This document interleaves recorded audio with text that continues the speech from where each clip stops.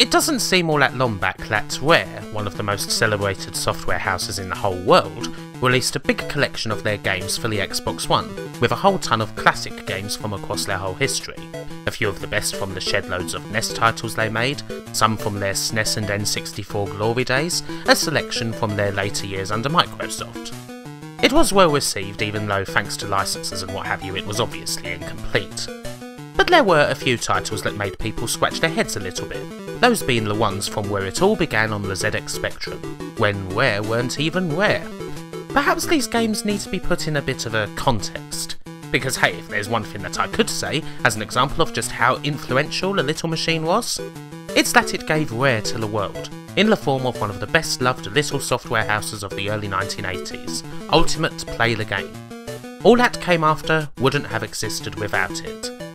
And so this is the story of those glorious years from 1982 to 1988, when Ultimate were, for a good chunk of that, at the top of the Spectrum world.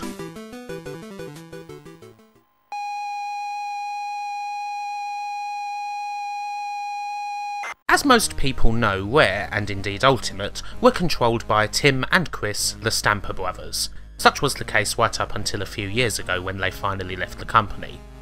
They first cut their teeth in the world of arcades. It's not known exactly what they worked on, although Gyruss by Konami is often cited as a title that they contributed a lot to. And then they decided to go back home and work on the Spectrum. Why? Well, why not, I suppose. There simply comes a point when you tire of working for other people. The Stampers decided to strike it out on their own and formed a company called Ashby Computers and Graphics with the help of John Lathbury and Carol Ward. Unlike a lot of other companies we've covered that were centred in London, Manchester and what have you, ACG based themselves in the picturesque countryside of Ashby de la Zouch in Leicestershire. The company would publicly trade under the name of Ultimate Play the Game, and throughout almost its whole existence the core of the team largely consisted of these four people. Even though they hired more, it was, and remained, a very small operation. Tim and Chris weren't exactly sure how things were going to pan out at first. Their experience in the arcade world was an advantage, but how could that transfer to creating games in, at the time, just 16 kilobytes of memory? We weren't even at 48K yet. It wasn't exactly a surefire thing, and the ACG name would be used to distribute arcade conversion kits, just as a way to make quick money. However, that would soon fall by the wayside, because Ultimate's first title so happened to be one of the most successful in the history of the Spectrum computer. It was 1983's Jetpac. To better understand these games, you really do need that context more than anything else if you're not already familiar. This was the sort of thing that passed as a good arcade-style experience on the Specky back then. Not usually all that impressive. Short of the odd bit of genius here and there, the Specky market was inundated with rip-offs like everywhere else, and usually with amusingly silly names. They were quick and easy, and a lot of them weren't exactly much good, but they were cheap. Jetpac, however, is an altogether different matter. It's an arcade-style game that doesn't rip off anything. There is a composite of different mechanics from other games. You can see asteroids in the flying, joust in the construction, there's a good chunk of Lunar Lander, but Jetpac is its own game, undoubtedly.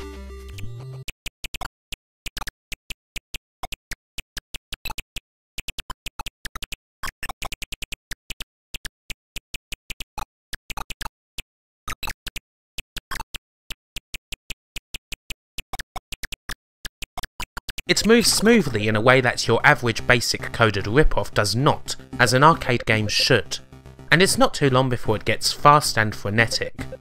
Jetpac was one of the first, if not the first title to pull this sort of thing off, and it did it in just 16 kilobytes, up to the standard of an arcade game in just about every area except presentation, an undisputed classic that still feels good to play now. Ultimate's first title would make them their first million quid. It sold 300,000 copies. No mean feat when you consider that at the time there were just 1 million ZX Spectrum owners. And it wouldn't be long before they followed it up with others. Pust, an actually quite pretty game where you have to stop bugs from destroying your plant before it blossoms by killing them with the correct spray, was another arcade-style smash in 16 kilobytes, and was again hugely popular. It's not usually regarded as one of their best titles today, but it's one that has a special place in my heart as one of my favourite Specky games growing up. So there you go. Ultimate 16K1 finished with Trans Am, a rather odd post-apocalyptic driving game where you battle with other cars across America, and the absolutely maddening Cookie, a game where you desperately try to push ingredients into a mixing bowl while chased by dastardly screws and fish bones and what have you. Another brilliant game, but the difficulty level is legendary, even on a computer that's known for stupidly tough games. And with that, Ultimate left 16K behind. 'Twas time to head into the big ol' 48K market.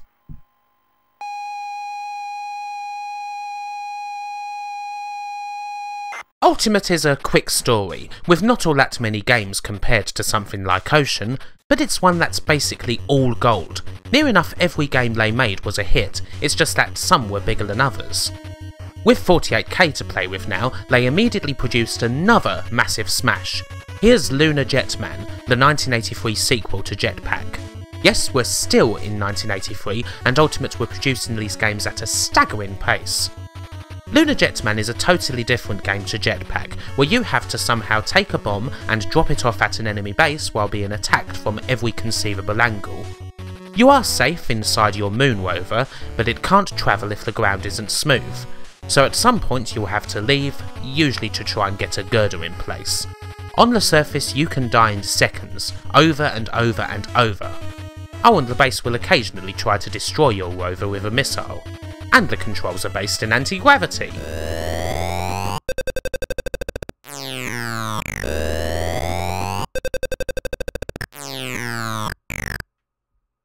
Pull yourself together.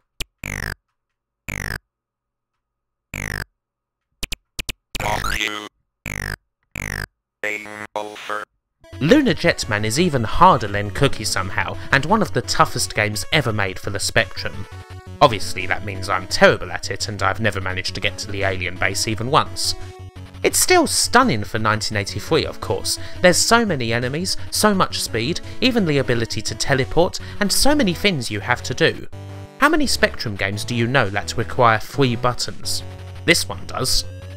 But like so many of Ultimate's games, it's ridiculously addictive and you'll happily spend an age bashing your head against the wall.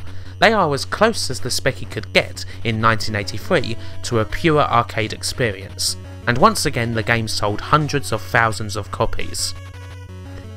Lunar Jetman is also famous for one particular screenshot sent in by a reader of Crash magazine of the moon rover pulling a trailer about, causing people to wonder if you could do that in the game and looking for ways in which you could. Of course it didn't exist, but it was wildly rumoured, especially thanks to that little shit friend you had in school whose dad worked for Ultimate and you had to do this and then that and then blah blah blah. Yep, it was the original playable Goro in Mortal Kombat. Is that enough smash hits for now? No. Ultimate's next game is one of the most famous ever released for the computer, the almighty Atic Atac. Now this I am better at. It's a rather funny and very fast-paced game where you rush around a haunted castle's labyrinth looking for pieces of a golden key while killing loads and loads of baddies. It's got items that are totally useless, tons of different enemies, gravestones marking where you died, and even boss fights. And it's that little bit different every time you play. An absolutely staggering game on release, Atic Atac is, in all honesty, probably my favourite Ultimate play the game game. And it made Ultimate another cool £1 million.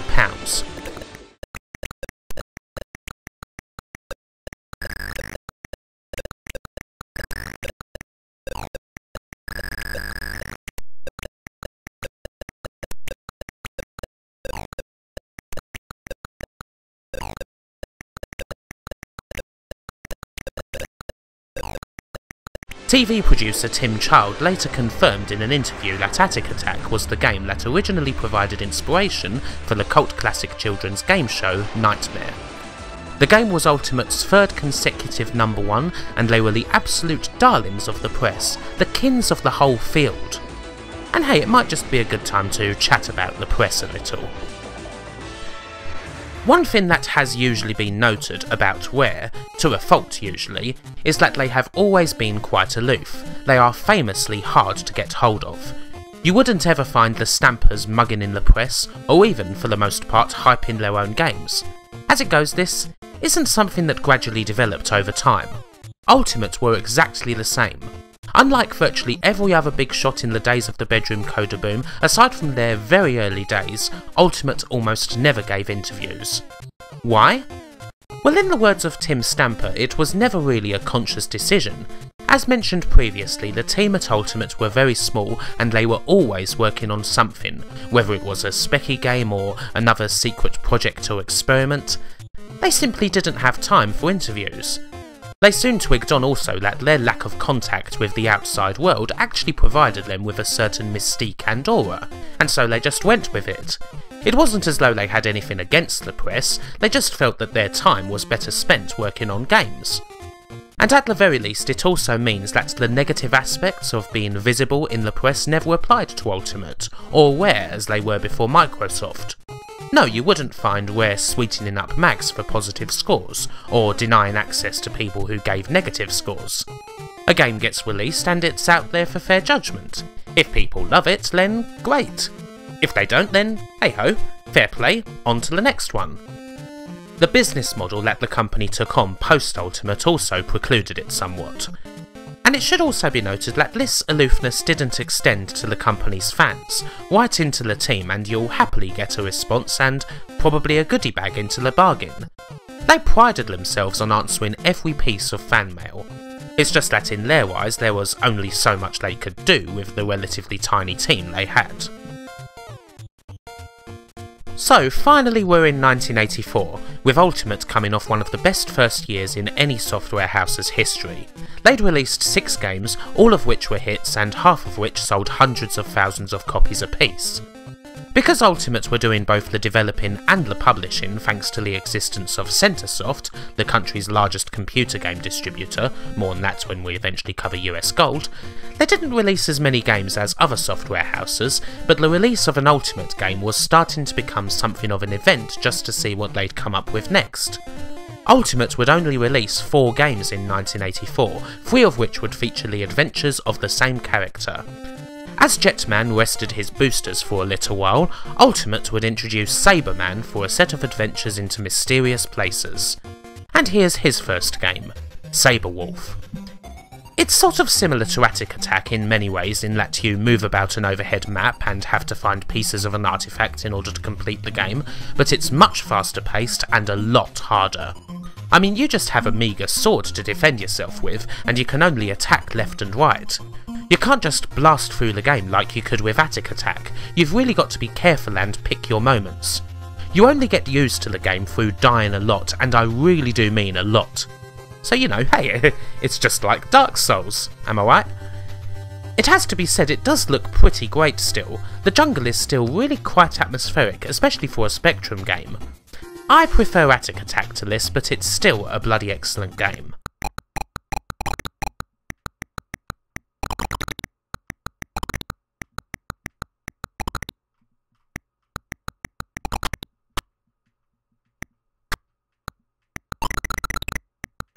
Sabre Wulf marked a little change in Ultimate's philosophy. Seeing how successful they'd been and how Ultimate's games were treated as the premier products on the market, they did something to test that out a bit. They doubled their prices, with Sabre Wulf costing a tenner in the shops and coming in a big old plain box. Another reason for the price hike was ostensibly to combat piracy. Ultimate's reasoning that if you'd paid so much money for this game, you wouldn't necessarily want to let your friends copy it for free, even though there was no on-tape protection to speak of. How successful this was is debatable, but the rise in price didn't impact the game's success, and Sabre Wulf was yet another smash hit. Some did question the game's general similarity to Atic Atac, but aside from the viewpoint and general main aim, they're really quite different in how they feel and play.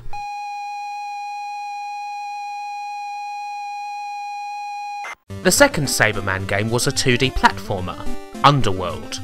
This is an odd one where Sabreman must travel down into the murky depths in order to conquer the ultimate evil. It's a huge game with nearly 600 screens compared to Sabre Wulf's 250 or so, and it has a great reputation, although I have to be honest and say that it's not a favourite of mine. I find the way the game handles jumping to be absolutely maddening. While enemies themselves don't kill you, it's real easy for them to knock you off a ledge, and falling more than one screen does kill you, over and over. It's still different in many ways. Sabreman automatically jumps to the nearest platform he can hand off ceilings. It's certainly different from other Spectrum platformers, and there's a hell of a lot to explore, to be sure. A brilliantly made game, but not really my cup of tea. So if there's one general theme you can grasp from all the games we've looked at so far, it's that, yeah, Ultimate made very hard games indeed. You'd certainly spend an age on any of them because of that. The Spectrum is full of hard games generally, but these are a level beyond, and because of that I can understand why such games could be hard to get into now, as much as they are all regarded as amongst the computer's best.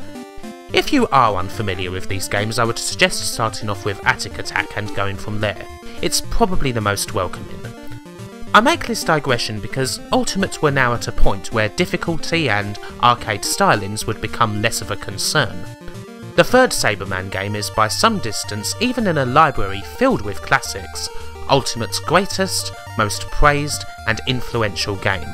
And for all the advances that Ultimate had made to date, it has to be said that none of them would compare with this one. Near the end of 1984, Ultimate released Night Law.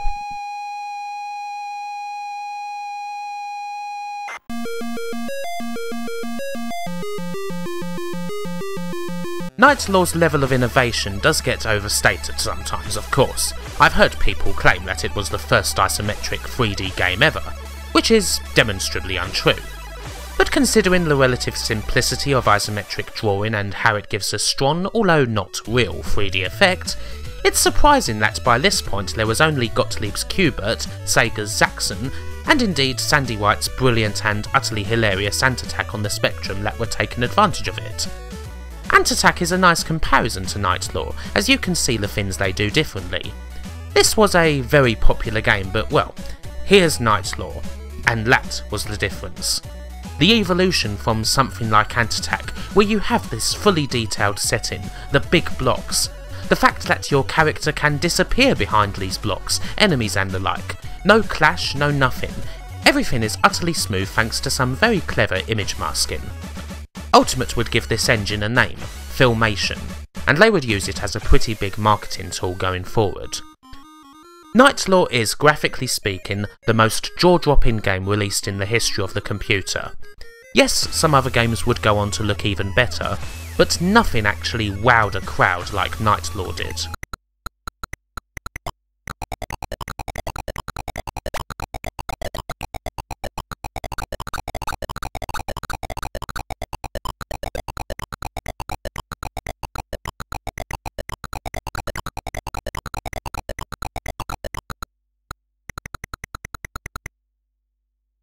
The game itself is a puzzle-based adventure where Sabreman has to visit a wizard who wants 8 objects.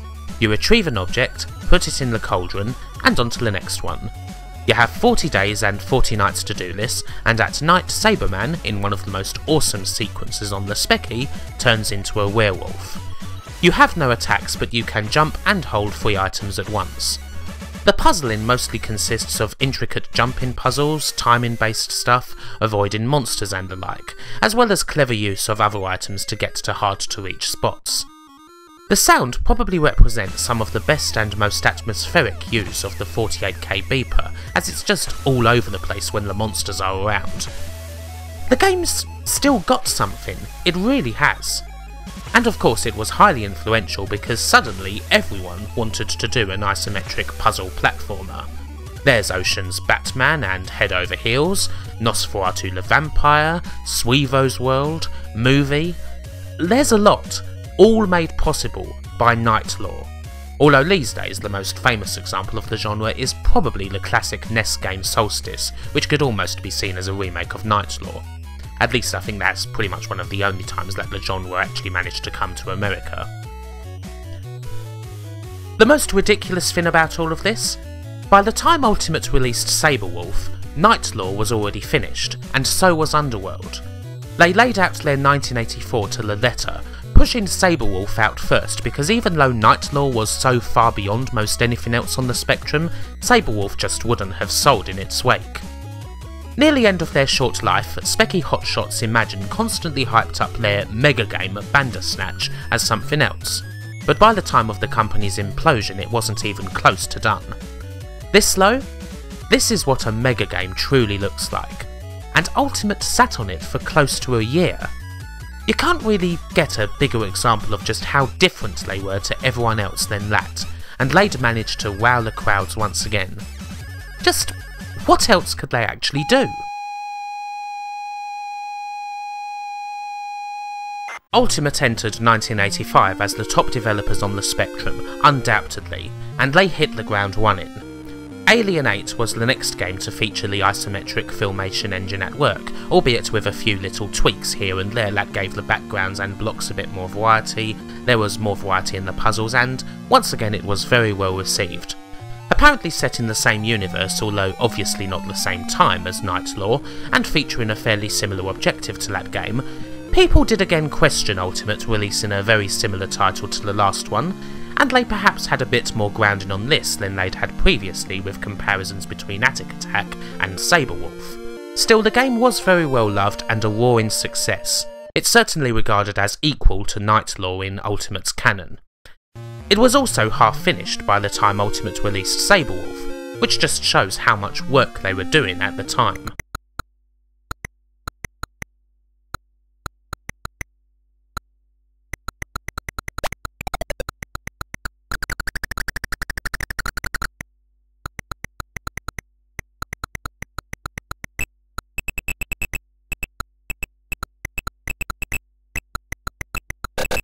There were little stabs at expansion, including a bunch of games for the other big computer.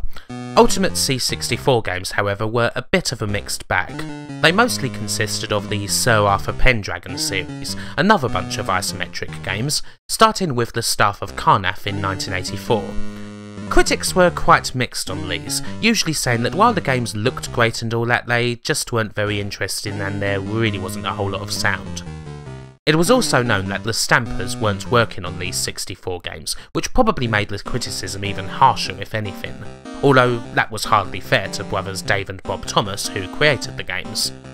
And of course, being seen as a Spectrum developer in general probably couldn't have helped when coming into C64 territory.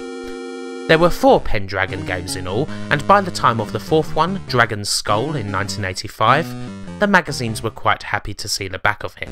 And honestly, I can't really blame them. The stuff of Carnath is okay, but the other 3 Pendragon games, honestly they're quite bad, especially Black Witch. They're nowhere near Ultimate's usual standard on the Spectrum. Ultimate C64 adventures also included Imhotep, a very straightforward Egyptian-based shoot-'em-up designed by Manuel Caballero, and another game by the Thomas brothers called Outlaws, which is kind of like their Pendragon games only in the Wild West. The game was absolutely slated and is usually regarded as Ultimate's worst reviewed game. And quite rightly so, because frankly, Outlaws is terrible. Easily the worst game we'll see in this video. I guess it all goes to show that the main focus for Ultimate was still very much on the Spectrum. Whatever they did on the C64 wasn't going to change that, and in any case the Stampers themselves never designed a game with the C64 in mind. And so they continued to enhance this almighty Filmation engine, introducing Filmation 2 with the release of Nightshade in 1985. The main difference? Gone are flip screens. Filmation 2 now features scrolling backgrounds.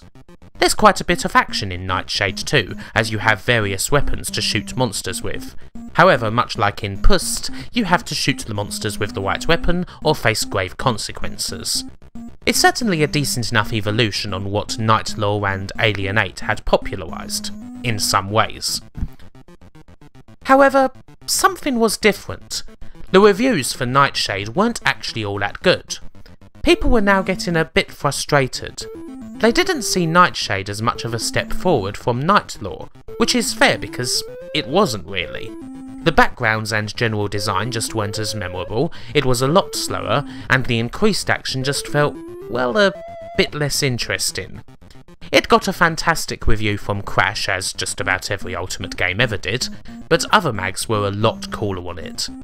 The second and final game to use the Filmation 2 engine, Gunfight, did get a slightly better reception, mainly because Gunfight, a Wild West game, dropped any puzzling and instead delivered a straight isometric and really quite fun action game that was, for the most part, pretty solid. You go around a big town, you avoid innocents, you shoot bad guys, you ride around on your horse. It felt quite different from the likes of Nightshade in many ways, and it's even got a little shooting gallery section. It's certainly another Ultimate game that's very much worth playing, although it's not quite as famous as their earlier hits.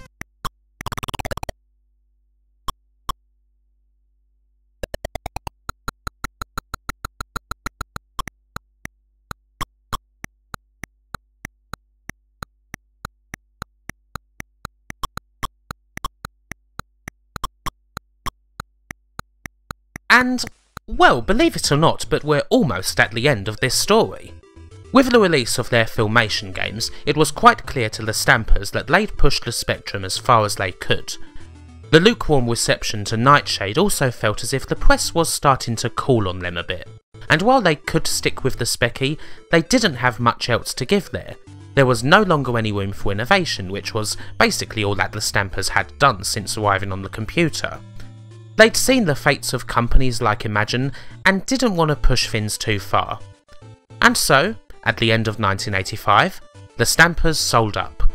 They'd always had a good relationship with Centresoft, the biggest distributor of computer games in the UK, and that continued as Centresoft went into the publishing business and evolved into US Gold.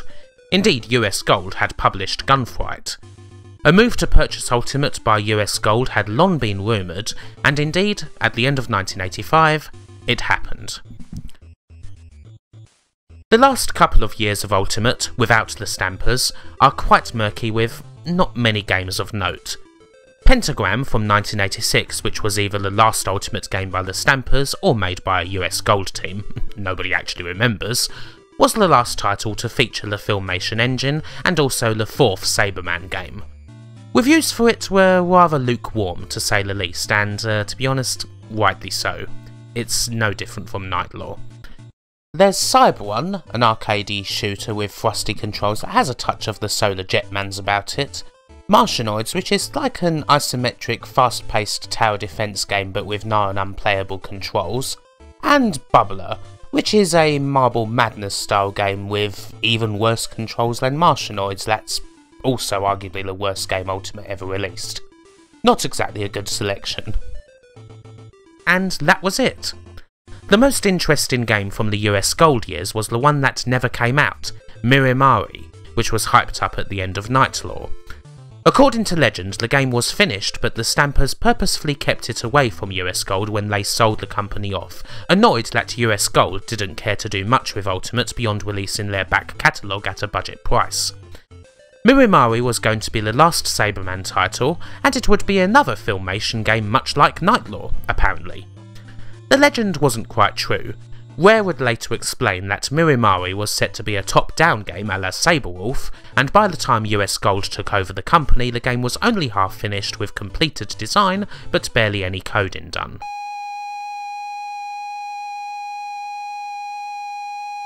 And so the Stampers just disappeared from the scene completely.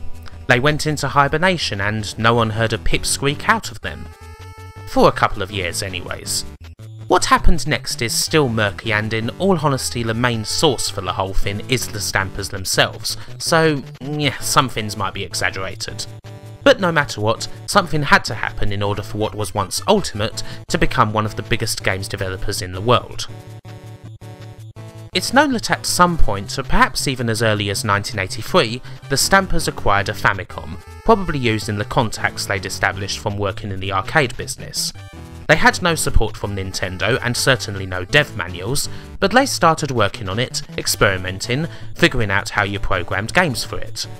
As time drew on, working on the Famicom was ever more enticing. The Stampers felt that they'd reached the Spectrum's limit in every possible area, including sales. The computer was only hugely popular in the UK after all. They saw that worldwide the Famicom was potentially the next big thing, and they were happy with the cartridge format as it put a stop to the casual piracy they'd always struggled with on the Spectrum. If there's one thing you can figure out about Ultimate, it's that they were good at the long-term stuff that the majority of companies I've looked at don't usually excel at. They worked on the Famicom for years without any support, learning the system off by heart, so that they would be able to get in on the ground floor when it broke worldwide. However, it still wasn't going to be that easy because, after all, the Famicom breaking worldwide hadn't happened yet, Nintendo controlled the publishing for their games, and they were notoriously tough to deal with. But the Stampers got a foot in the door through a man named Joel Hochberg who they'd known since the arcade days and who'd worked with Nintendo. Hochberg got the Stampers a meeting with Minoru Arakawa, at which point the Stampers showed off their work, and that was enough for Nintendo to sign them up as the first Nintendo affiliated company working outside of Japan. At which point Hochberg and the Stampers officially formed Rare in 1985, a separate entity from Ultimate. They detonated their relatives, set up operations in a very secretive farmhouse in Twycross, and just worked and worked and worked. In 1987, Rare started to release games for the NES and, well, they basically wouldn't stop. The model changed to one where they could pump games out at an astonishing speed, as well as continuing to publish games by other smaller dev teams. A team called Zippo Games, for example, which Rare eventually bought, were actually the ones responsible for the popular Wizards and Warriors series. Rare was staggeringly prolific. Not all the games were good, I mean far from it, but a good chunk of them were pretty damn memorable. And, well, the rest is basically history. The story of Ultimate as a label finally comes to an end in 1988, when Rare bought back the rights to the company and all of its properties from US Gold. The label itself was never used again, and the old games largely went into a happy retirement, although Rare have seen fit to give life to a couple of old Ultimate games now and then. Inarguably the most famous of these is Solar Jetman on the NES, the long-awaited third entry in the Jetpac series. An ultra-hard game that's actually also a little bit like the US Gold era title Sabre Wulf in that it's quite thrusty. A fairly well-remembered game, and in the classic tradition of Ultimate, yeah, it's brutal. Savage. The definition of Nintendo hard. While it's not directly related to any Ultimate game, I've always thought that Wizards and Warriors was certainly highly influenced by Ultimate's games, in particular anything from the Sabreman series. It's quite a bit like Underworld, only for me a hell of a lot better. In fact, I would say that Wizards and Warriors is honestly one of my favourite games for the NES, it's bloody brilliant. Sabre Wulf was revived in 2004 in the form of this quite cutesy platformer for the Game Boy Advance. It almost looks as though it could be good, but then you play it and it's just really freaking boring. You wish it was kind of just a straight remake. And while we're on Sabre Wulf, we mustn't forget that one of the characters in Rare's Killer Instinct series of fighting games is called Sabre Wulf, and naturally, he's a hulking great werewolf. And finally, Jetpac received a modern update for Xbox Live Arcade in 2007 with Jetpac Refueled, a very faithful take on Ultimate's first ever game but with way souped up graphics. In 2015, Rare released their replay compilation for the Xbox One, which included 7 classics from the Ultimate days: Jetpac, Lunar Jetman, Atic Atac, Sabre Wulf, Underworld, Night Law and Gunfight, as well as Solar Jetman and the 2007 Jetpac remake. Unfortunately, the Stampers decided to leave Rare behind in 2007 and were not interviewed for the game's bonus features. They, or rather Tim, tend to give interviews a little bit more these days, but they are still very elusive when it comes to the question of exactly what they're working on right now. They're on the board for a mobile games company that's run by Tim's son Joe, and they're not involved in any way with Playtonic Games and their successful Banjo-Kazooie-esque Kickstarter, Yooka-Laylee. And that's about it. Their reputation here in the UK remains, quite rightly so, legendary. The Ultimate storyline is somewhat different from a fair few of the ones I've covered already. It is, after all, undoubtedly a good ending. It's a real quick story too. It's amazing to think that basically the whole story occurred in the space of just 2 years, from the release of Jetpac to US Gold's takeover, during which time almost every game they released was a definitive title for the ZX Spectrum. As soon as they saw that the winds were changing, they decided to do what virtually no one else did at the time. They quit while they were still ahead, and used the money that they'd made to form another company that would survive and be one of the most powerful and influential games companies in the entire world for years to come. And they did it all while still remaining somewhat aloof and disconnected from the world of gaming at large. It's odd that one of the defining characteristics of Ultimate was that they didn't play the game, and largely that added an allure to them that worked out in their favour, allowing them to quietly reshape and regenerate themselves into something altogether different. Some would still say that they never quite managed to top these days though. I mean, I'd probably disagree with that, but few companies managed to do so much in such a short space of time, and indeed, eventually just flat out outgrow the spectrum until these guys came along. Bye for now.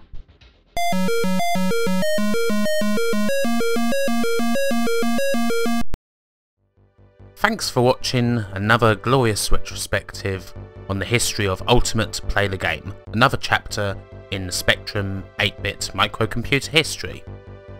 As usual, if you liked this video, please consider subscribing, and also consider following me on my Facebook and Twitter, or even supporting me on Patreon. Now, as usual, I have to give very special thanks to the most awesome people: Taylor Armand, Lee Norris, and Grayfen Blackpool. Thank you so much for, as usual, being utterly awesome.